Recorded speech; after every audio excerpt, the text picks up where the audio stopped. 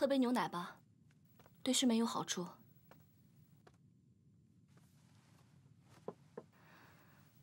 今天中午的事儿，我……彤彤的命不错。黄教授说他以后命带龙强，非富即贵，将来会比我更出色。这里面是黄教授选出的字，合了彤彤的八字，说可以在里面选。利洛生怎么样？听起来好绕口。哦，这样好吧。那利玉瑶怎么样？不够气派。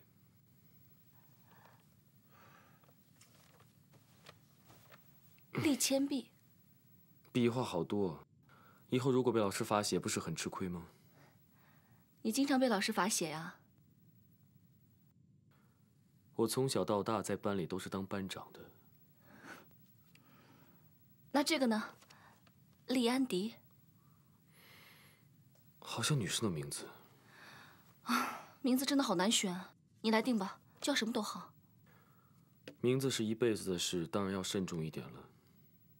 前段时间在金融界闹得沸沸扬扬的乐嘉酒店对向豪帝都注资事件又出现了新的变动。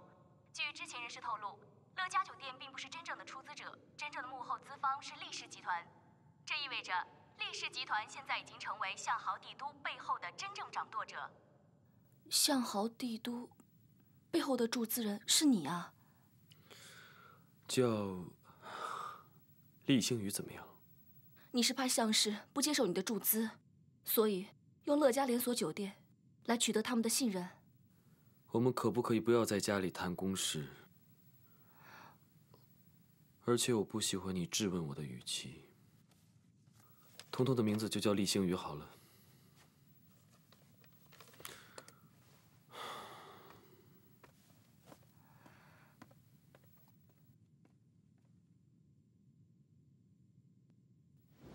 这件事情调查清楚了吗？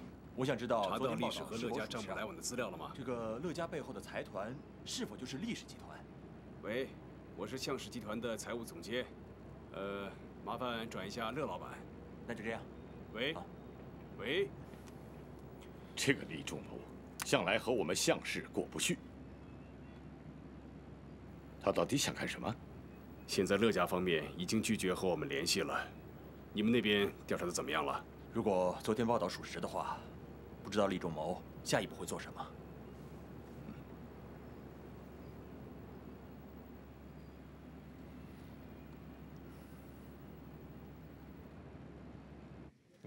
张总，给我们具体的说一下吧。那近期呢，我们公司呢还会在……王总，请您说一下您公司明年的计划好吗？明年我们准备在华尔街上市。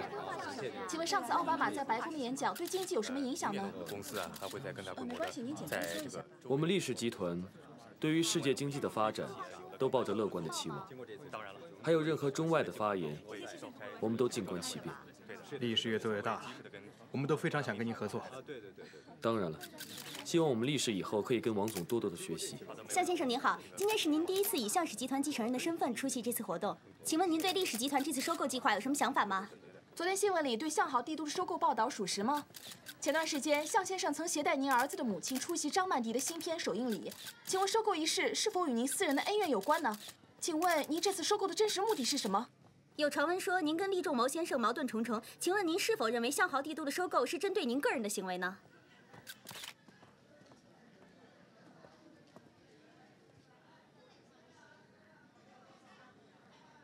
您再继续。向总，大家不要急，不要急，不要急啊！大家不要急，大家不要急。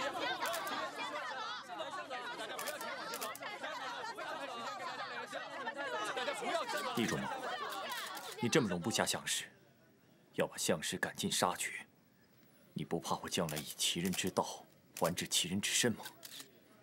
能不能容得下向氏，要看我的胸怀。可不可以将我赶尽杀绝，那就要看你的本事了。厉仲谋，你别那么得意。商场之上瞬息万变，胜者为王，败者为寇。千万不要给我机会，否则你会死得很惨。在我厉仲谋面前，你永远只有一种身份，那就是败者。我不会放过你。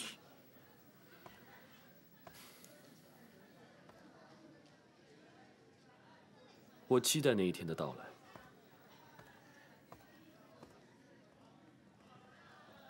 李忠谋，小回身上，来，不要着急，不要着急。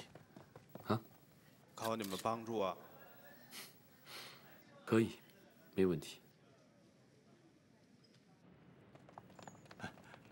董事长，董事长，一定要沉住气啊！回去我们再想解决的办法。这儿毕竟是公众场合，被报道出去会有损相氏的形象啊。做人要沉得住气。不好了，董事长，怎么了？总裁在家中得知酒店被历史收购一事，他受不了刺激，当场昏倒了。他现在人在哪儿？已经送到医院了。快走！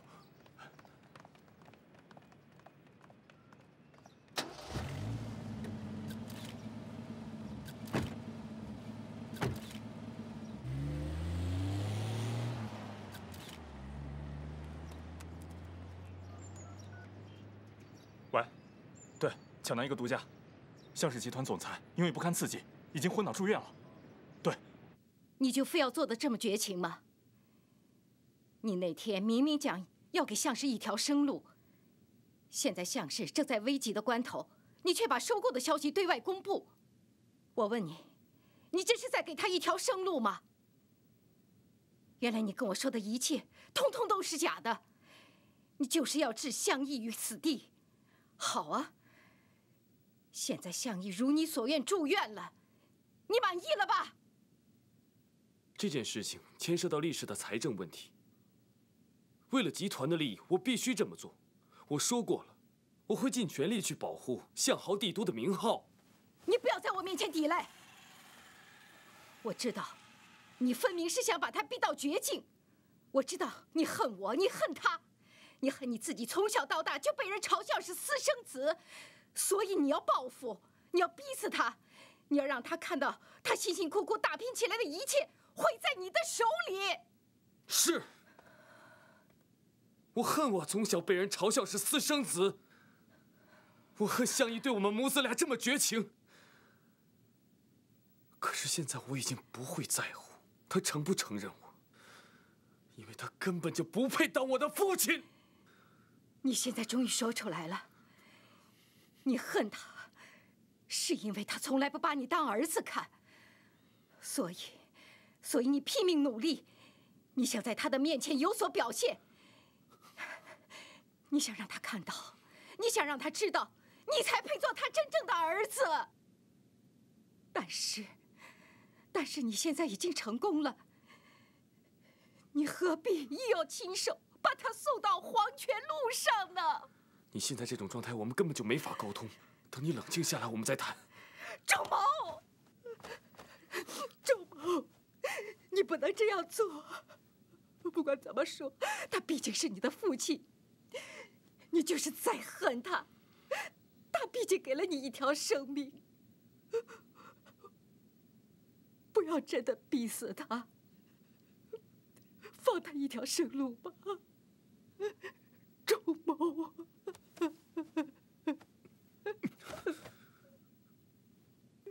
我再说一遍，我没有害他，我是在救他。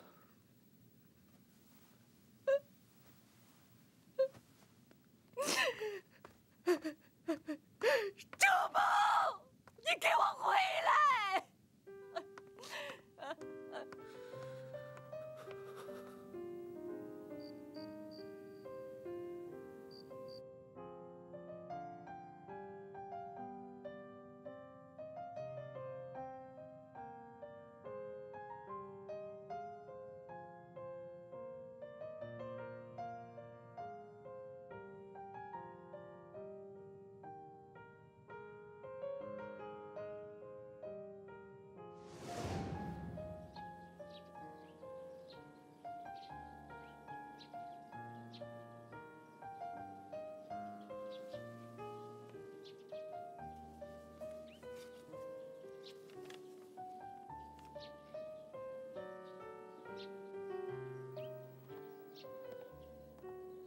小朋友，你都等了2个小时了，我们董事长今天有事儿，回家走吧，改天再来啊。走吧，走吧，走啊，走吧。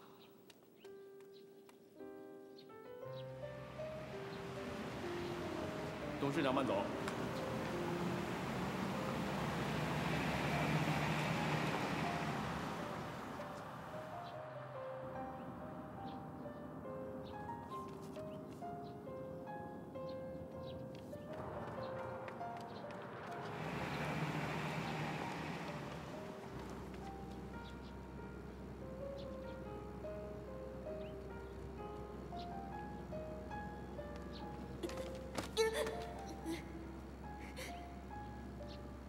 爸爸，你为什么不见我？我是仲谋。爸爸，你为什么不见我？我是仲谋。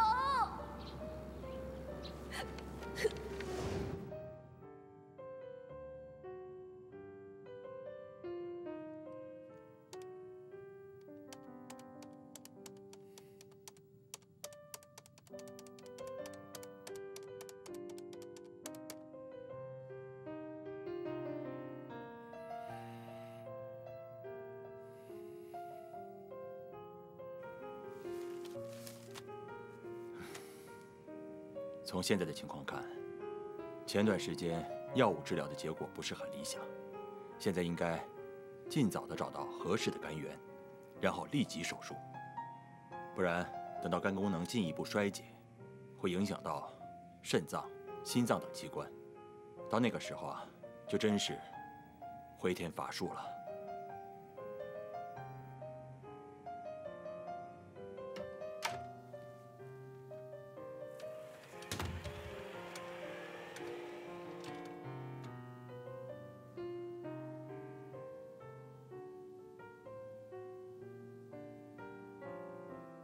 相依，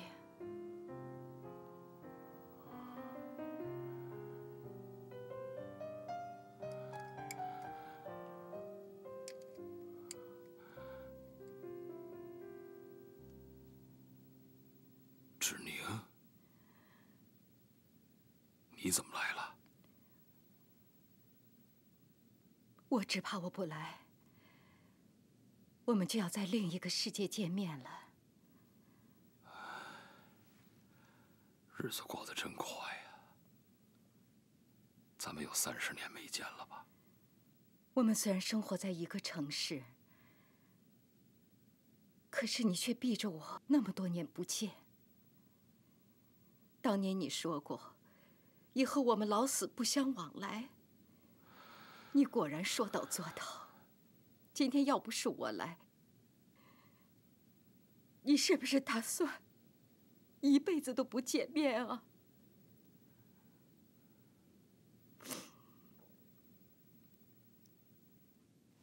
你过来。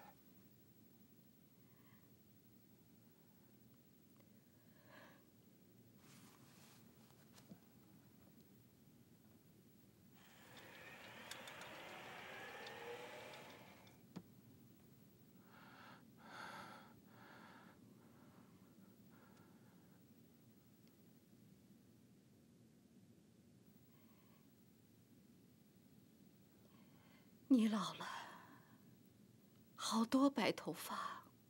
我怎么能不老啊？你也老了。是啊，人这一辈子最留不住的就是岁月。可是连岁月都磨灭不了的，就是人的情感。芷宁啊，这些年我对不起你们母子。 我欠你们母子的，这辈子是还不了了。等下辈子吧。这么多年来，我爱着你，恨着你，怨着你，想着你，到最后，我自己都不知道我对你是哪种感情了。都这么大年纪了，还说这些事情。 有什么用？都过去了。我今天来，一来是看看你，再就是相好帝都的事，我向你道歉。我没有尽到一天做父亲的责任。他恨我，我理解。我会想办法再劝劝他，你就安心养病，什么都不用想。唉，活了这么大把年纪了，现在一切都看淡了。相好帝都是我大半辈子的心血。刚听到这个消息啊，我也是很难接受的。只是我已经对不起永贤了，我更不想让xiang jun受到伤害。咱们上一代的恩怨，我不想牵扯到下一代。志宁啊，你同意我的想法吗？对不起，都是我的错。今天这一切都是我造成的。如果不是我，他也不会死。是我害死了xiang jun的妈妈，所以我才是凶手。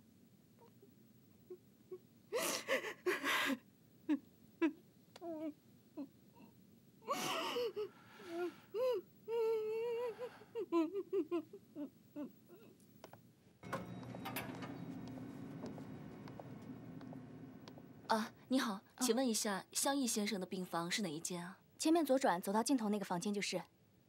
哦，谢谢啊。啊，没事。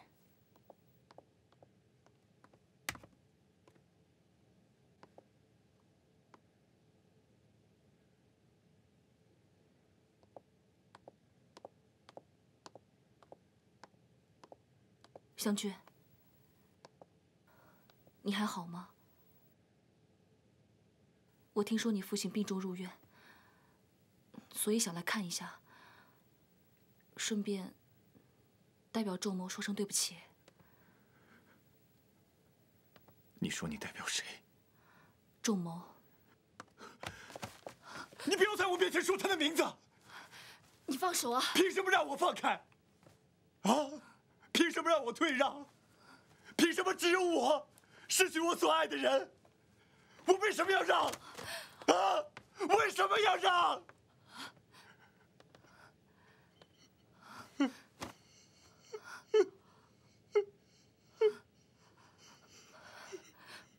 ？xiang jun，你别这样。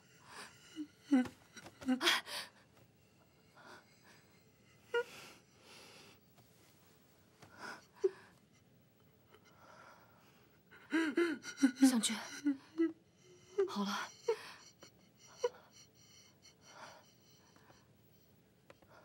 到底发生什么事了？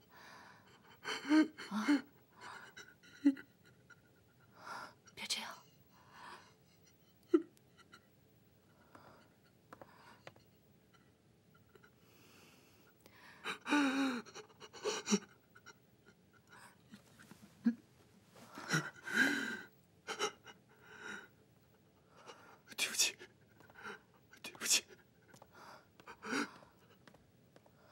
xiang jun，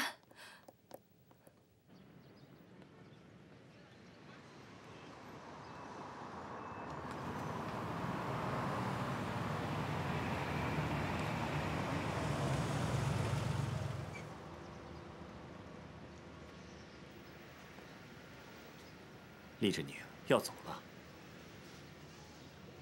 我没想到这么多年，你还有脸来见他。这是我跟向义之间的事情，与你无关。你只要做好自己的本分就行。你是他的儿子，他现在最需要的是你。他当然需要我，否则可能活不过今年。你这是人说的话吗？我很清楚我在说什么。厉志宁，你想没想过为自己前半生的所作所为忏悔？你给我记住，你让我失去的，我会加倍还给你。你永远成不了向家人。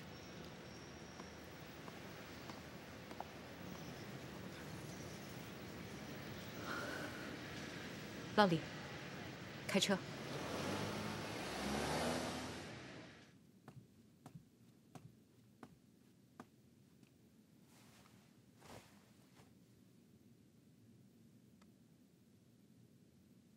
如果不是我，他也不会死。是我害死了湘俊的妈妈。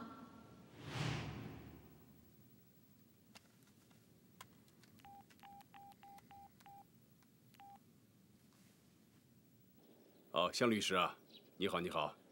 我有个案子要你查，不过有点难度。没问题，你说。我要你查的是29年前的一桩旧案，富豪向义的太太方永贤车祸案。为什么突然要查这个案子呀？当年的事……我只是问你，能还是不能？哎，这个案子呀，当年是我办的。有时间碰个面吗？当然可以。1个小时以后，丰晚茶楼。好。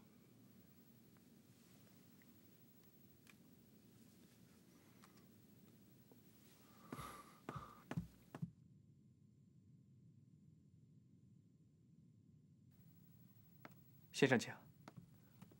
你好。你好。坐吧。好。请问先生要点什么？哦，就这个。你怎么突然想查你母亲的案子？我只是想知道内情。你想知情也合理。这个就是当年那个案子的资料，一些大致的经过，这上面都有记录。先生请慢用。好，谢谢。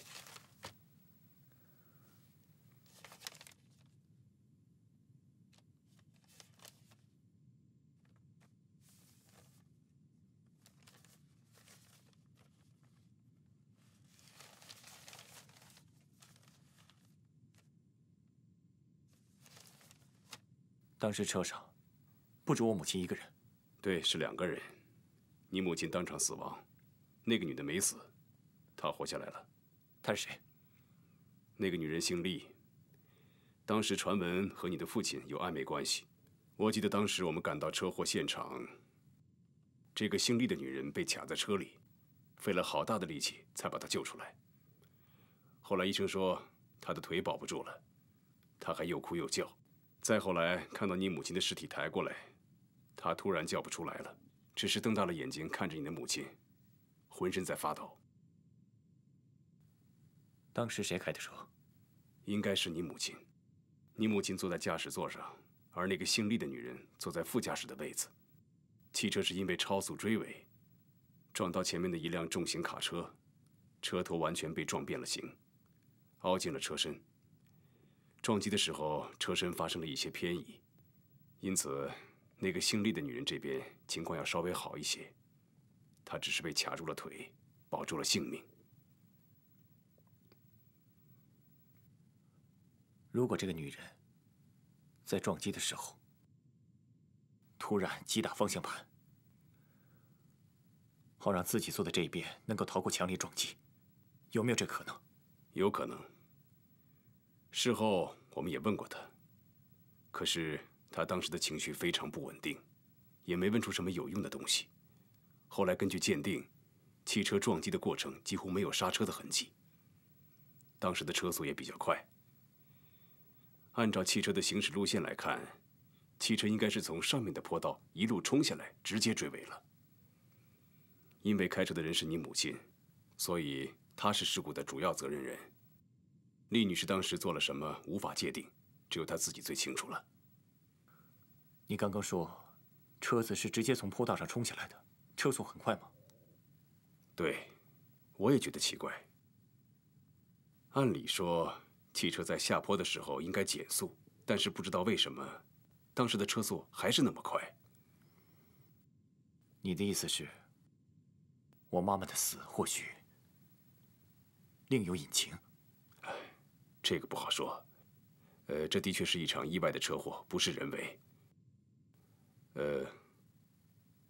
但是其中的内情我们不得而知。我觉得呀，你要是真想知道，不如去问问这位厉女士。问她，她会说实话吗？她会承认自己破坏别人家庭，害死了我妈？我要你帮我查清楚这件事所有细节，包括他们3个人的关系。向律师，其实这是你的家事。如果你真想知道真相，不如问问你的家人，或许会更有用。你什么意思？事情过了这么久，当年什么都没查出来的案子，现在你能查到什么？就算是当年厉女士情急之下动了方向盘，那也可以看作是人的本能啊。去他的本能！你怎么不说他有害死人的本能啊？就算是有，现在事情隔了这么久，你也做不了什么呀。我会让你知道我到底能做什么。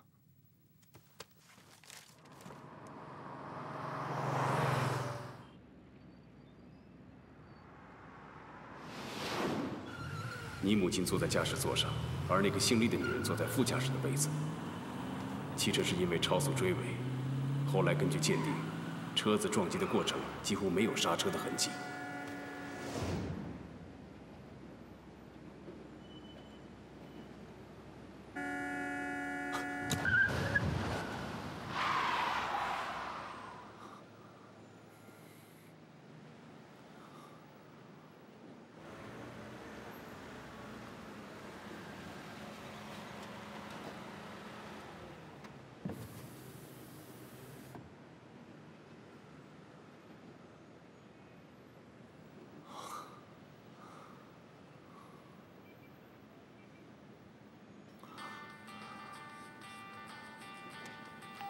喂，向先生，陈医生，结果出来了，你能来一趟医院吗？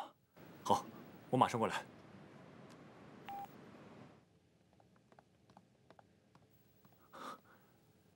爸，你醒了？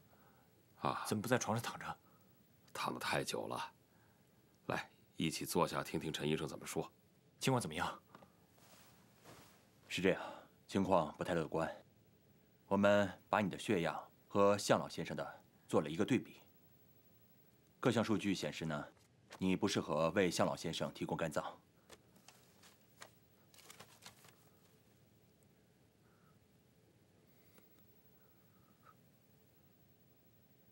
怎么会不适合？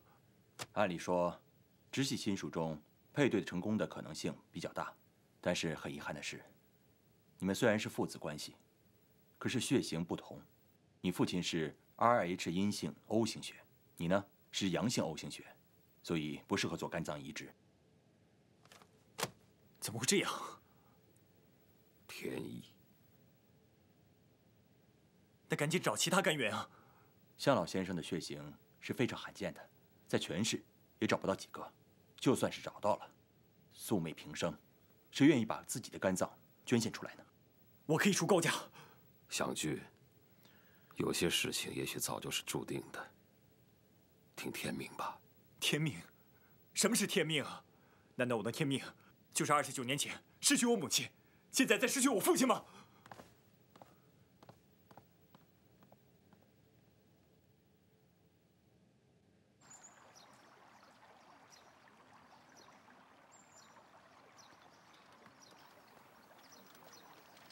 那你们在这儿先慢慢聊啊。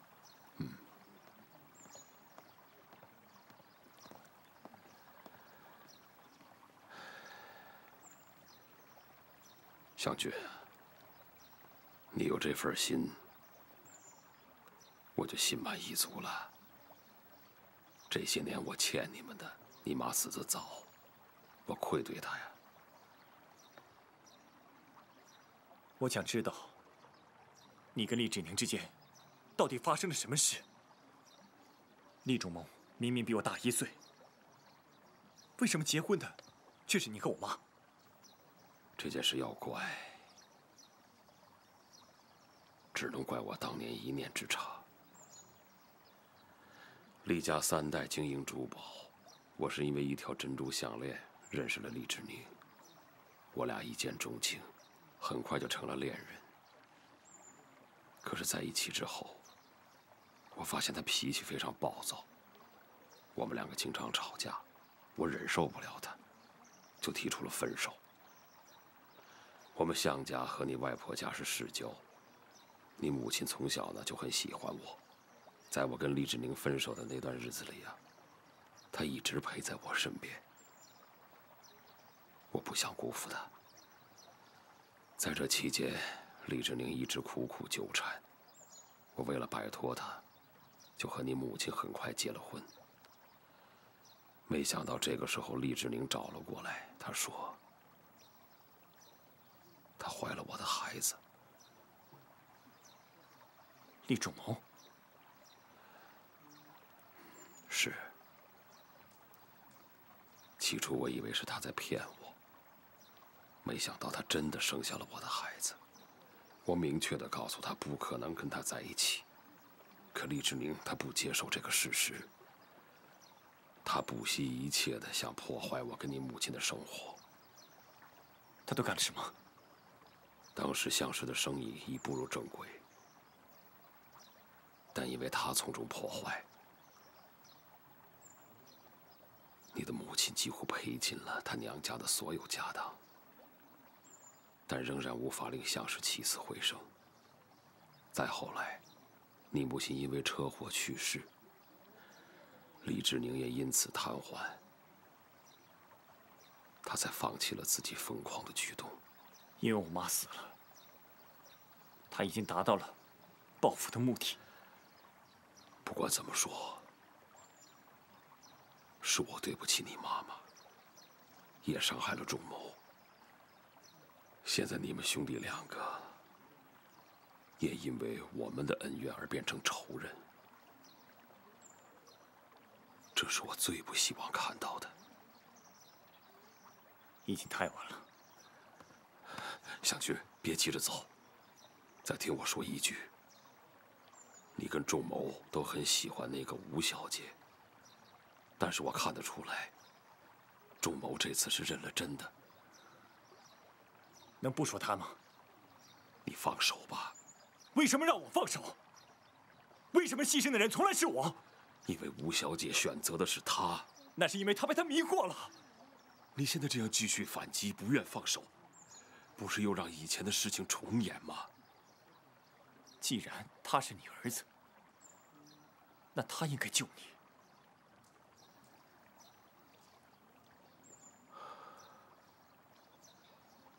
你觉得我还有什么资格去要求他吗？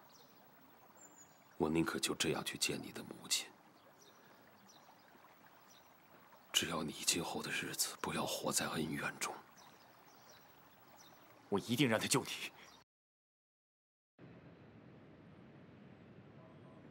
来喝一杯吧，这是你最爱的红酒。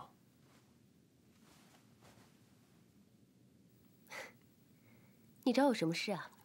有什么话直说，我们之间不用那么客气。我想请你帮个忙。什么忙？你对厉仲谋到底还有没有感情？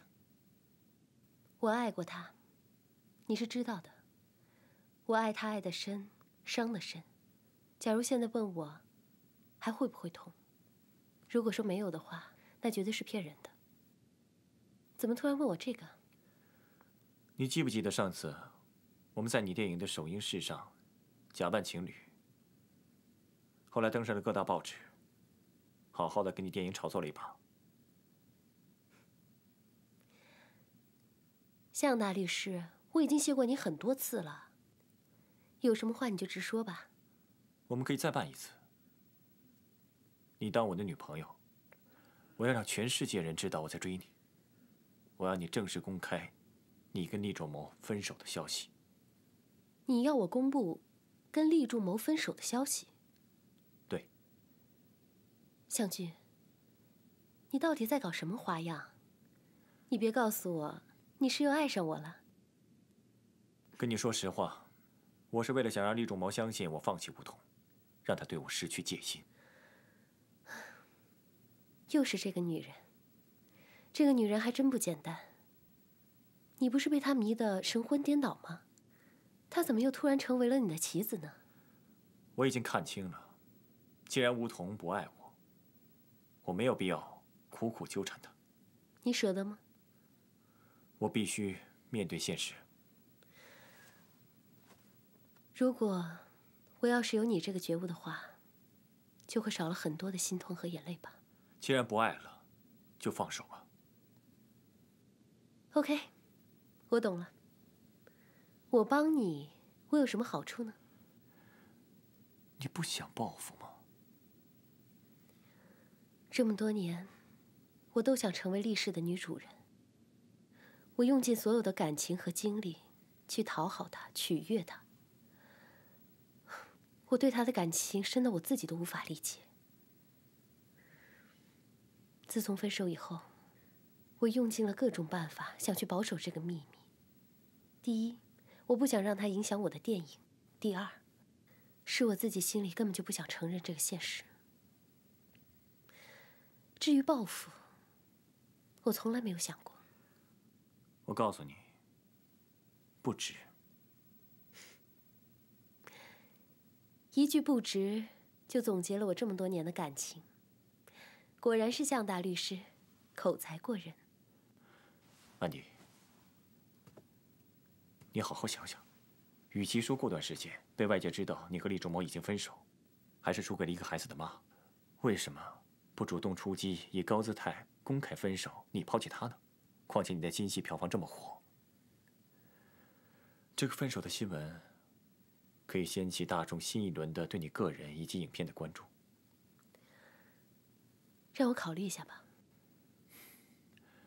我们当朋友当了这么久，这是我第一次诚心请你帮个忙。就算你不念及我上次陪你假扮情侣，也不应该忘了我们的旧情吧？向大律师连旧情这张牌都打了。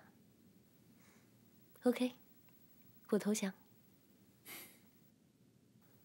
事成之后，我一定请你吃顿大餐。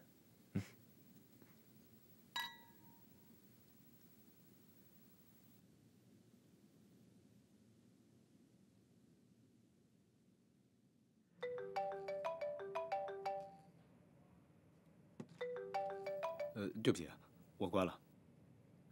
继续。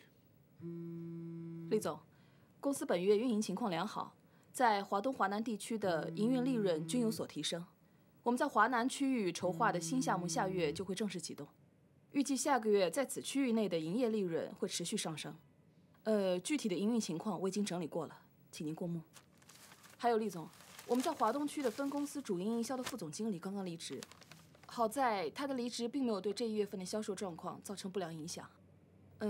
不过我们还是应该尽快安排新的人选，来应对即将到来的营业淡季。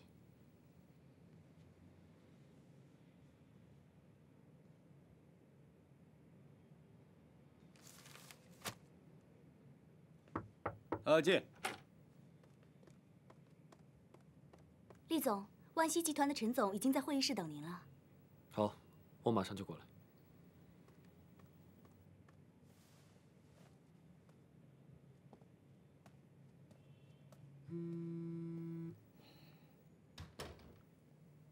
女朋友啊？干活。啊，那好吧。那这个是华东、华南片区的报表，看完之后报给总裁，今天就要看完，厉总等着要。这么多？加班喽。哎，洋洋，我介绍你进公司是让你帮我，不是害我的。我是在帮啊。那你不是说你没女朋友吗？那正好大把时间用来工作喽。你这……你还说你没女朋友？喂，死哪儿去了？开会呢。你以为都跟你似的，含着金汤勺不用干活也能吃饭？快说，什么事儿？没事儿。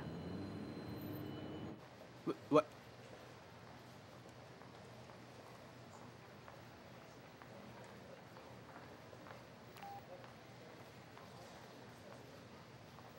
喂，你半个小时给我打了10次电话，还留了一堆言。有事快说。你不是忙吗？那我自己搞定好了。哎，我跟你说啊，你现在不说可没机会了。我数3下，1、2。哦，好了好了，我说了你可要帮我啊，不准笑话我。快说。出来吧，相个亲。啊？像什么？相亲啦，记得穿帅一点啊。谁相亲？跟谁讲？你跟我。我跟你？这开什么玩笑啊你？我没有开玩笑，我是认真的，就当帮我个忙嘛。快说，今天几点下班？我今天不行，我今天加班。不是吧？这个时候你掉链子。林建东，你是不是故意的？那个姑奶奶，相亲是个大事儿啊，我没经验，我也不擅长。你要是不帮我的话，我就死定了。我要是死了，做鬼也不会放过你。那你是在威胁我了？你觉得帮我个忙嘛？那行吧，行吧。你答应了，太好了，谢谢你，大叔 ，I love you。记得今天傍晚的时候在富华花园酒店哦，不见不散。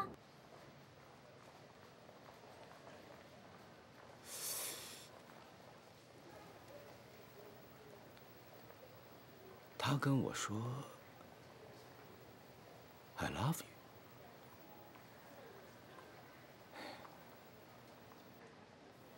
I love you too。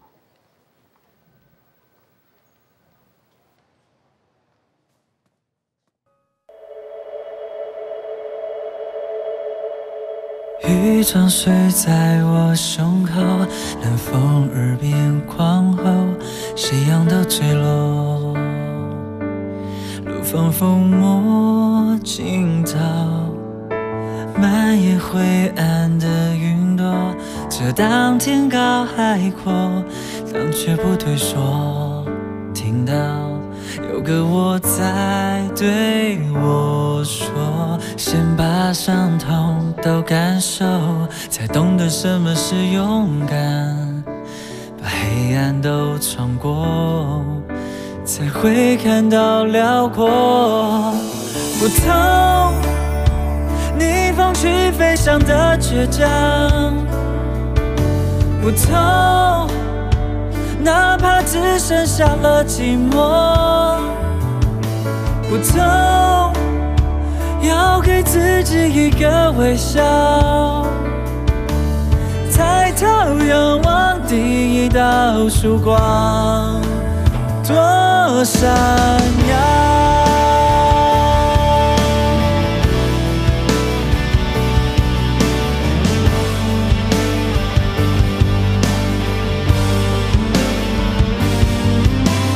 背影拉长在身后，大步的向前走。当我抬起头，满天星在闪烁，开满鲜花的王国还在为我等候。困惑挣脱会听到有个我在对我说，只有征服了脆弱，才懂得什么是勇敢，把黑暗都闯过，才会看到辽阔。不痛，逆风去飞翔的倔强，不痛，哪怕只剩下了寂寞。不痛，要给自己一个微笑，抬头仰望第一道曙光，多闪耀。